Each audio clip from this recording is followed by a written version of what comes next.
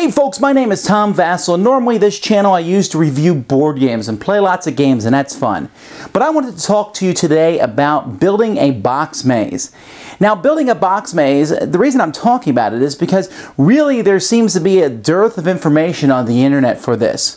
When I was a kid, someone built a box maze at my church one time. They went down in the basement of the church and built a box maze, and it's something that stuck with me the rest of my life. It was incredibly fun. And so I've done it now at each school that I've taught at. I've done it 6 times now, and I've built these mazes and had a lot of fun with them. I like cornfield mazes, I like different things like that, but this is something that I can put together indoors, and you know, it doesn't require me owning a field and cornrows and such. A box maze. Okay, so let's talk a little bit about the box maze first. Here's some tips that I've learned as time has gone by, and you can follow them or not as you go. But to build a box maze, first you have to figure out what you're going to do it for. It's usually best to do it as part of a bigger event. If you're at a school that has some kind of, I do it at my school's fall festival, but you could do it, you know, for some other fair. Usually those are the best things to do.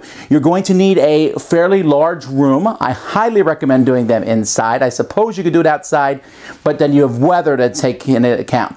But you need a big room, and it's good that that room will have a way to get in and a way to get out.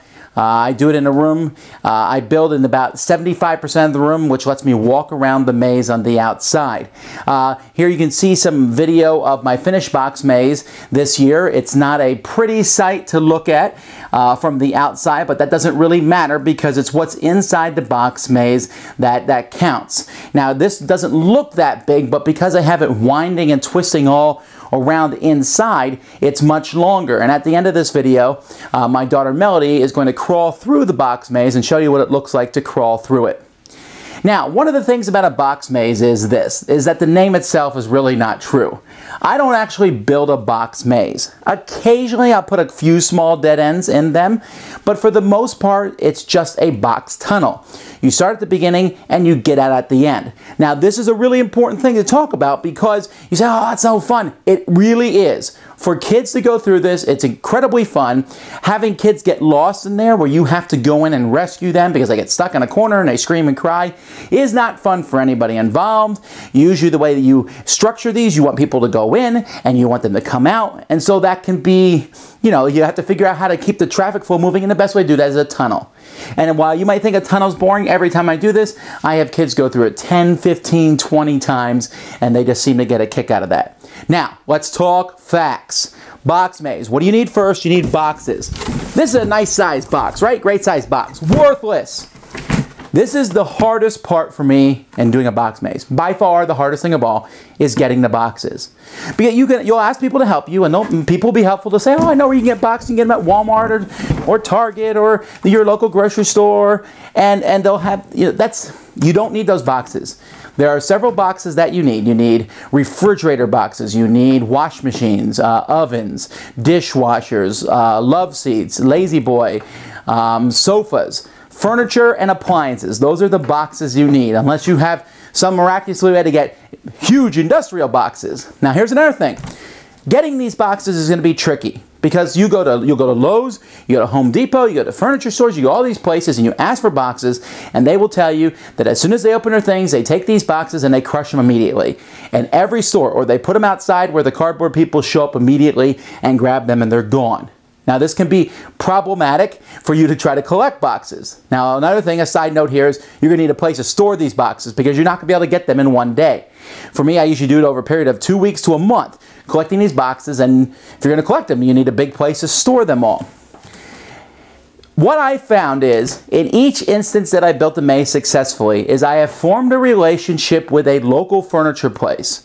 For me, Royal Furniture in Florida City, they send furniture all over the Keys, and I've managed to talk to them, and we have a thing, and I talk about Royal Furniture at my maze, and they save me all their boxes. They call me, they say we have a load, I go pick them up immediately.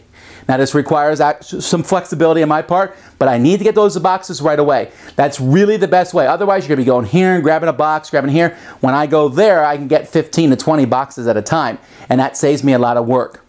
The best boxes I found to work with by far are Lazy Boy, chair boxes. They're a perfect size. They're really tough and strong. They're great boxes. So that's boxes. What else do you need? You by far need a great knife. And you probably need one for each worker that you have. I'll talk about workers in a bit. But you need one that you're going to feel comfortable using a lot. Because it needs to go in. You'll probably have to switch the blades often because you'll be cutting up the boxes as you attach them together.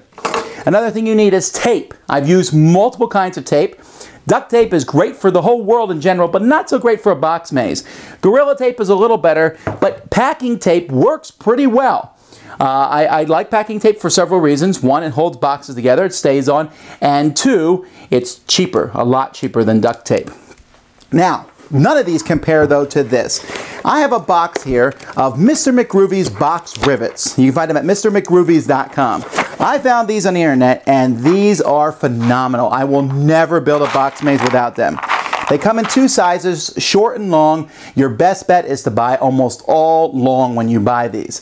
But these are basically little rivets that have ridged edges. And let's see if I can get closer to the camera so you can see a little bit about how they work. And these ridged edges, you turn them sideways and you can push them together like that. You hear them snapping and they won't come apart. So what you need is you need a drill. And you're going to go to the two boxes. You put them side by side. You drill through the box. Make the hole in the box, and then you go on one side with one of these and another side, and you may need two people. I would have a kid go inside the maze. I would drill, being very careful, of course, to make sure the kid's nowhere near when we drill the hole through. Then the kid would poke one end out. I put them in. We push them together with our thumbs, and they snap in position, and these hold that maze together. These are phenomenal. This is, if there's one tip you're doing building a box maze, this is it right here. Okay, so those are the tools that I use to put the maze together. When you put the maze together, I will put box together. Sometimes I'll use tables. Tables give it a little bit of structure. Those white tables that everybody has, those are great, especially with you can tape directly to them and it doesn't ruin the table when it comes off. So I built a long tunnel. I have an entrance, I have an exit with boxes. We use these knives. For me, building one of these usually takes around 15 to 20 hours. So you go in at 24 hours before the box maze opens. I start, go home, go to bed, come back, and that. Now, you can make the box maze more fun, of course, with decorations. Now, this depends on how scary you want the maze to be. I personally like it to be a little scary, and what I do with my box mazes is, I'll say the last half hour I'm running it, I turn off all the lights. The kids have a big, big kick out of that. But I don't like making them too scary because I like to make it fun for even the little kids to go through. And you would be surprised, even though it's not scary, how many older teenagers will still crawl through. So I get an extension cord, and you can put Christmas lights, or if you do it after Halloween, you can find Halloween lights for like insanely cheap. And you put these through. Now, when you put these in, you're gonna practically ruin the lights in a sense because you need to duct tape every inch or so. You cannot afford. You have to put these in the corners.